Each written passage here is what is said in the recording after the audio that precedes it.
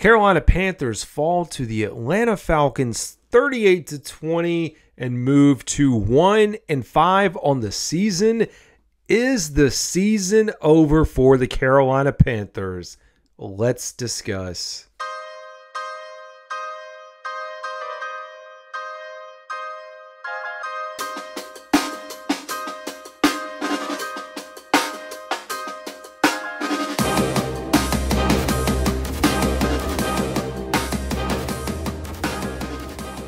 I was born by the river in a little tent.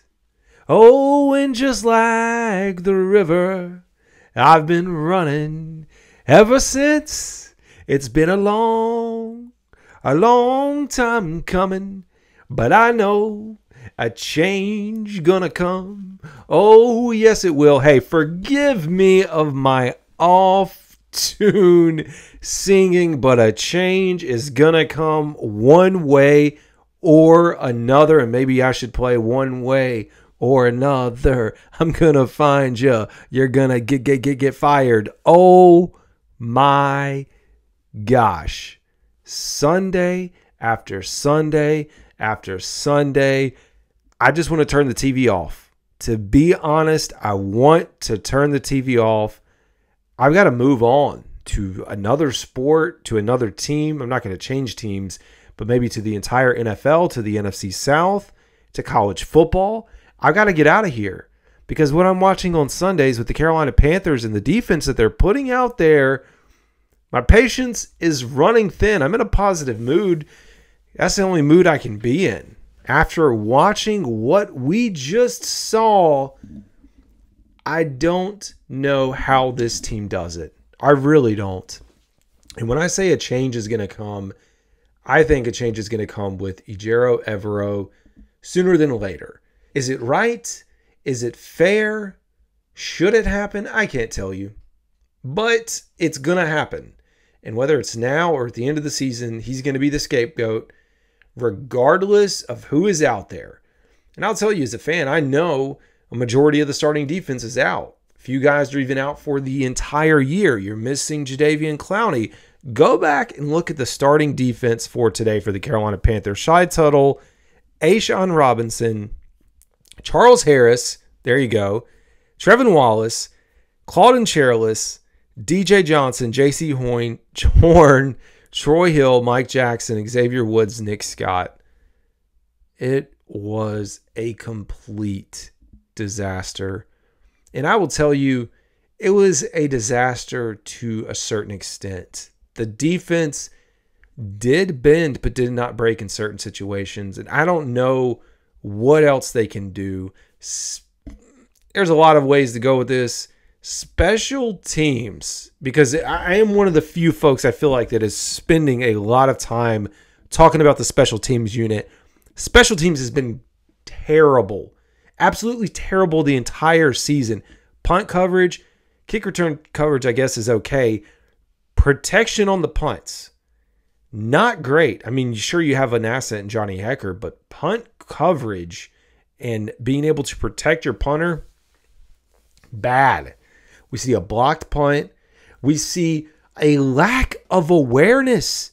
As a special teams coach, you have to be able to coach your guys to understand that if you have a blocked punt, down the ball. All the Panthers just stood there watching this thing as if some magic, like, I don't know, somebody's going to come out and just like, all right, that's it, play's over. Sure, there's a chance that nobody touches the ball and the play does just, the refs call and blow it. But go in and down it so that they can't pick it up. You have them picking up the return. You have holding. It was a mess. And they put the Panthers defense in terrible field position on that drive. I mean, you go back and look and let's see. Sorry, y'all. I'm going through the notes that I have, and it's way down here at the bottom. I skipped over it. So we'll go back up here. Let's look at the drive summary. So that drive, off of it, where did they start? I don't know what this drive began. That had to be Oh, that's the Panthers. Sorry, folks. I'm getting there. On the Carolina 27. Sorry, took me a second to find it. The Carolina 27-yard line. My gosh. I mean, the defense, no. Did they play great? Heck no. They gave up almost 200 yards rushing. This is an atrocious defense. Absolutely pathetic. On the verge of being one of the worst defenses in NFL history. And I know they're playing with second string. They're playing with guys that probably would be practice squad. They're calling up guys from the practice squad to be active on game day. There is no pressure. They cannot stop the run. Guys are running past the line of scrimmage by about 5 or 6 yards before they are even touched. And they just make it look easy. Going back to the Falcons. I mean, we started out, had a punt. We scored the first touchdown. It was like a rinse and repeat of Chicago, and then the wheels fall off. We did remain competitive. We had the fumble. When you have a fumble that occurs, you can't just get 3 points. You cannot get a field goal. You have to score a touchdown. Especially when you consider where we started on the 41-yard line of Atlanta and you only come away with 3 points. You move the ball.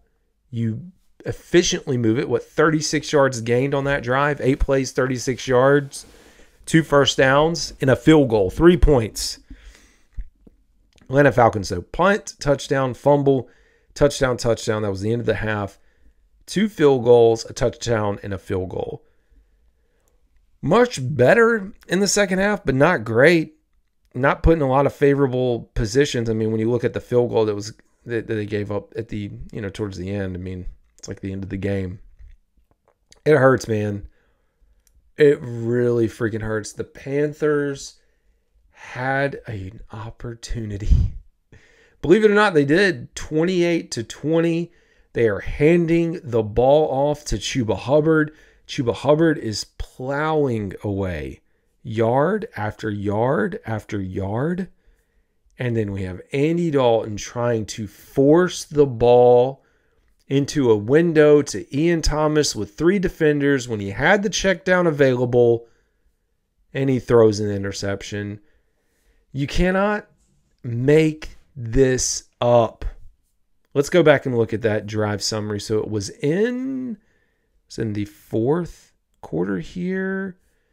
It was started in the third, went into the fourth. Sorry, it leaks over here. Okay. It was 28-20. Carolina had a 10-play, 57-yard drive, 4 minutes and 44 seconds that ended in nothing.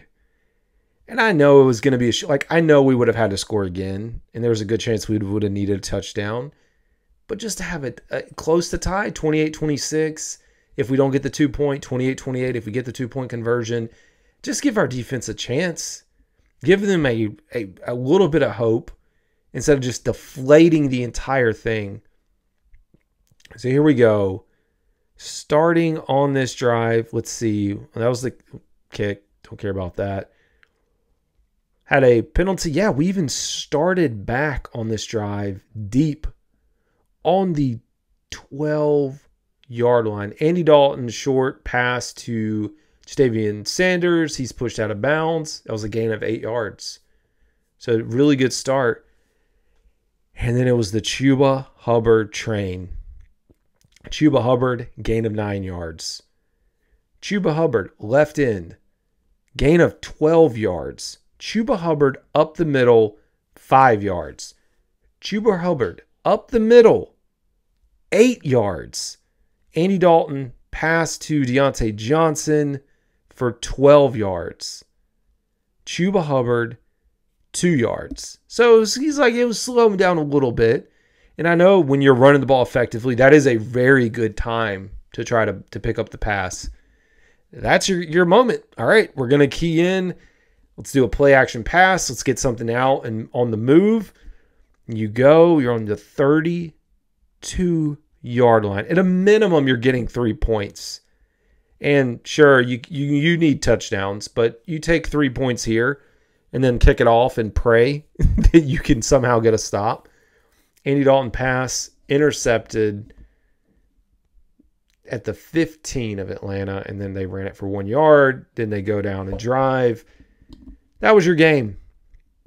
And I don't know what to tell you. If you are a Panthers fan, it is going to be a long, long time before we see this team win. I don't know what's going to change, how it's going to change. We are seeing an efficient offense. Is it a top 10 offense? No, but efficiently scoring, being competitive, doing enough, more than we have ever seen in the last year and a half, led by Andy Dalton. And the Panthers sit here at 1-5. I mean, you are at the point, and I know Dave Canales is Mr. Optimistic. Dave Canales is never going to fold on the season. But I think it's a very legitimate question to ask, at what point are we going to see Bryce? And it's not because we necessarily want to. I understand fans that are like, hey, we're done, we're moving on. I do think there's this one more time that has to happen. Then we'll get to see him. And is it going to be much better than what we're seeing? No, but I think the point that we're seeing is you're 1-5. Andy Dalton is playing as best as he can, giving us an opportunity. The offense is giving us an opportunity, and we can't win.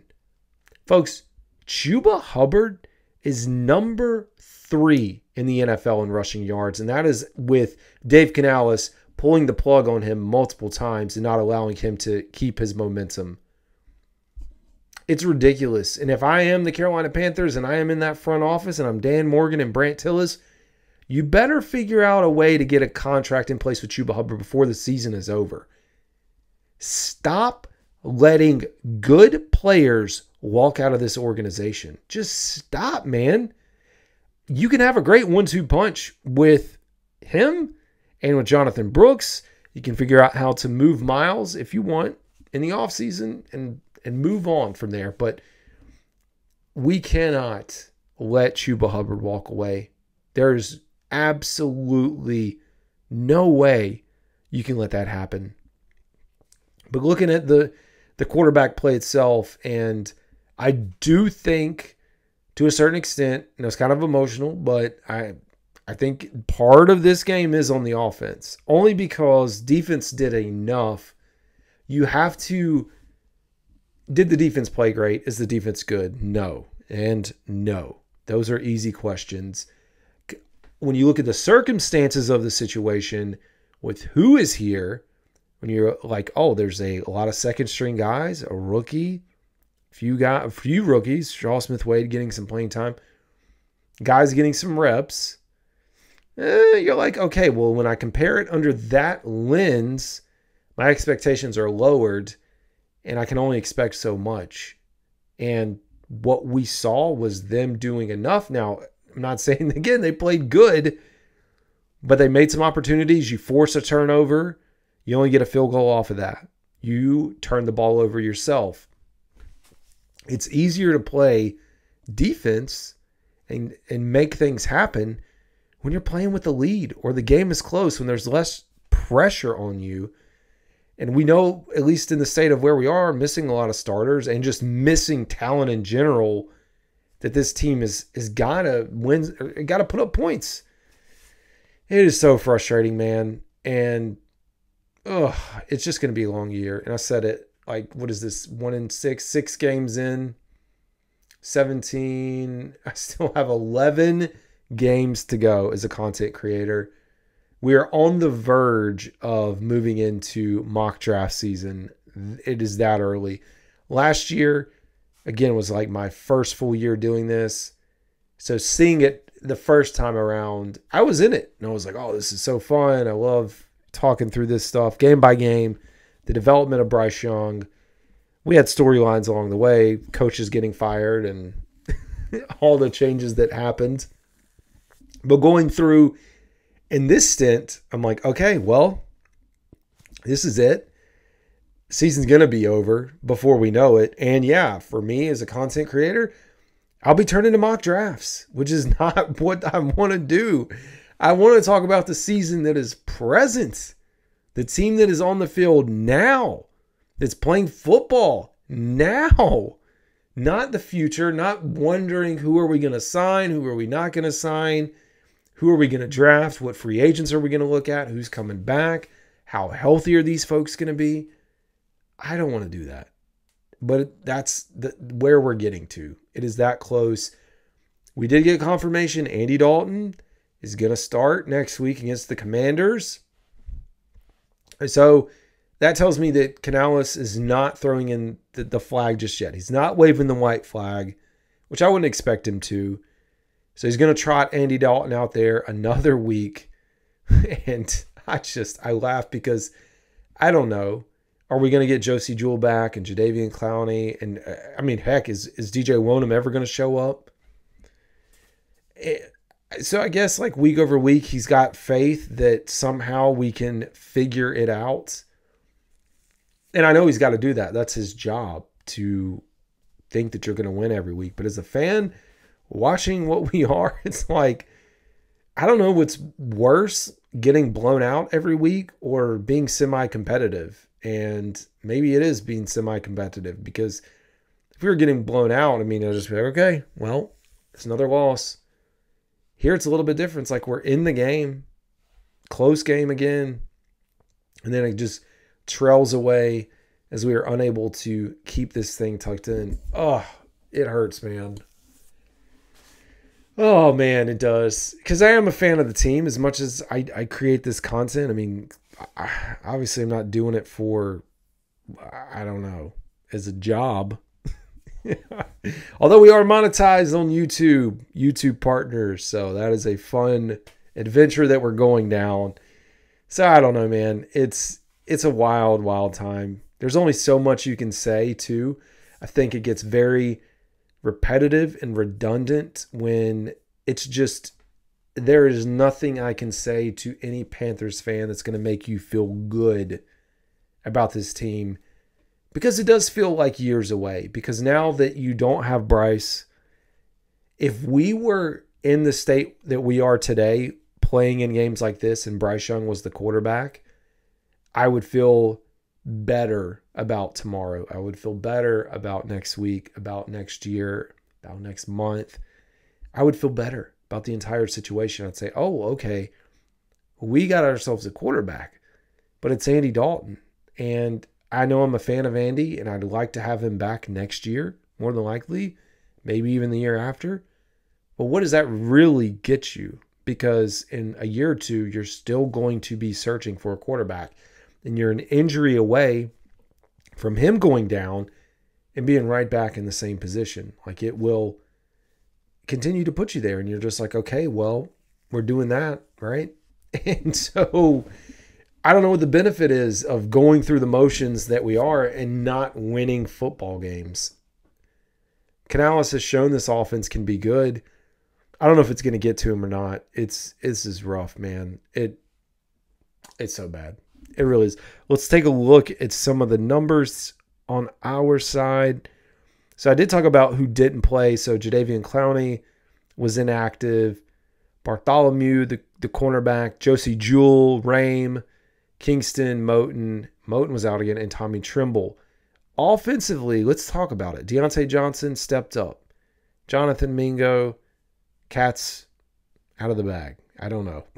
Icky Ekwonu. Okay. Icky's false starts destroyed us, man. And it wasn't him. There was a few. I think Zavala was on one. Offensive line, though, relative to everything, with Brady Christensen and Josh Nijman, played a heck of a game. I mean, you couldn't have asked for much better play out of this offensive line. That's the other thing. We've got an offensive line. We've got a running game, but we abandon the run way too early. We don't stick with it. It's very frustrating as a fan, because you're like, just run the ball. Run the ball and we'll win. Or be competitive. Closer. Icky Ekwonu, Damian Lewis, Brady Christensen, Robert Hunt, Yash, Jadavian Sanders. Sanders, too. He's still dropping the ball, but he's starting to make a few plays. Xavier Legette, Andy Dalton, and Chuba Hubbard. Looking at your box score here for the Carolina Panthers, 8 carries, 92 yards for Chuba Hubbard, 5.1 average, 19 yards was the longest carry. Why did he not get more carries? Why did he not get more touches? I wanted to see him have about 25 touches, and I think maybe if we had kept the drive going, I think he would have got over 100 yards again, right there on the cusp. Dalton had 3 for 21, and Miles Sanders had 3 for 1. Here's the thing, when you talk about the rushing attack, I don't know when it makes sense, if it does, for Brooks to come back. Like, if you're going to be this bad, there is no reason to rush Jonathan Brooks back out here. You might as well just wait until maybe the end of the season and let him get just a few touches in when it's been over a year. Because he's not, I mean, unless he's playing defense, like, I don't know what you expect. So that'll be a storyline, though. And then 26 of 38, 221 yards for Andy Dalton, 2 touchdowns, 78.9 rating, 2 interceptions. For the Falcons, rushing attack, 18 carries, 105 yards, 5.8 average, 1 touchdown for Algier. Bijan Robinson, 15 for 95, 6.3, 17 yards per carry. Easy money. You knew this game also was just not going to go our way. Early on, when there was a conversion, it was like 3rd and short. We essentially bat the ball down, or it gets batted and it bounces right into Ray McLeod's hands. You cannot make this up. One thing that did go our way was the fumble recovery off the challenge, because when I saw it all happening, I'm like, why are we challenging this? Fantastic. Then you kind of felt like, oh, maybe things are going to happen. We're going to win a game. Drake London, 6 for 74. Pitts, 3 for 70. And I should say the 1 touchdown. I mean, they just ran the ball. It's all they had to do was run the ball. 3 rushing touchdowns. I talked about their rushing attack having 1 rushing touchdown all year. 3 rushing touchdowns tonight. Kirk Cousins held a 225, but heck, when you can just pass the ball off, or, when you do need to pass the ball, I'm not going to say pass the ball, when you run the ball, but when you do need to pass and guys are just wide open, hey, that's also a benefit. I mean, you could probably just stand back there yourself and throw it. I still think part of the miscommunication and where all this lies is on Trevin calling. I'm not saying it's Trevin's fault. I think it's hard to imagine that this team is going to be perfect and everyone's going to be well aligned going in and seeing what's happening out on the field. Like, I don't know. It's tough, dude. It is tough. 3 for 38 for Mooney, 3 for 30 for McLeod and Robinson and Algier. Deontay Johnson, 6 for 78, 1 touchdown. Jadavian Sanders had 5 for 49. Not bad at all. I know he had a few, I think at least 1 drop. Hubbard, 5 for 11. Jalen Coker, starting to find a groove. 3 for 30. I do think Jalen Coker should continue to get more snaps. I think he is an Adam Thielen replacement. I think he should get more reps over Jonathan Mingo. Absolutely case closed. Xavier Legette, 3 for 23. David Moore did okay, 2 for 17. Miles Sanders, 1 for 12. Mingo had 1 for 1 yard. And then Ian Thomas was actually targeted 3 times on a few screens, weird stuff. Hecker, 40-yard average. I mean, the 1 block, that hurts. 58 was his long. Blackshear, 1 for 12 on the punt returns. Kickoffs, he had 3 for 64, 21-yard average. Legette had 1 for 25. Atlanta. Oh, no, we covered all the fumbles there. Hubbard did have a fumble. Was not lost. So did Jatavian Sanders, which is nice.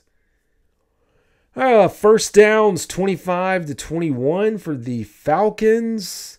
6 of 12 on 3rd down. Panthers were 5 of 11.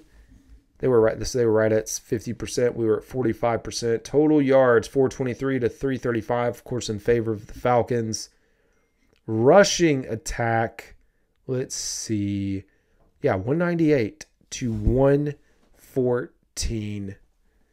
What a disaster. We talked about passing. Penalties. That was the other thing that I was going to look at here. Penalties. 5 for 45 for the Falcons. 10 penalties for 74 yards. A lot of those on the offensive side of the ball. I will tell you the one with Deontay Johnson where it was like misaligned or, he wasn't set. I didn't really buy that one. That was kind of a BS call. I mean, he got up to the line. He gave a signal. He was there. He shifted a little bit. I mean, if you're going to be like that nitpicky, sure, I guess. But, it didn't cost us the game. Ended up scoring anyways. Red zone efficiency. They got into the red zone 8 times. 8 freaking times. 4 for 8, 50%. So, like, we kind of did what we had to do. Kind of. Goal to goal, they were 3 for 50. I mean, we were 2 for 3. I talked about the drive, possession, and charts.